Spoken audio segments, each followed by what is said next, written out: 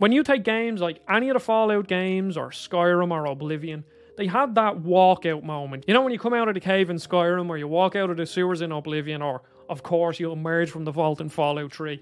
They are special moments, specifically Fallout 3. That moment will forever have a place in my heart because it truly is amazing, even to this day, and back then it was even more. But Starfield doesn't have that moment. I remember thinking, oh, here's the moment. I was coming out of a door and I walked out, I was like, oh, that was a bit underwhelming. And from there I was like, this is good, but it just didn't grip me in the same way that Skyrim or Fallout did.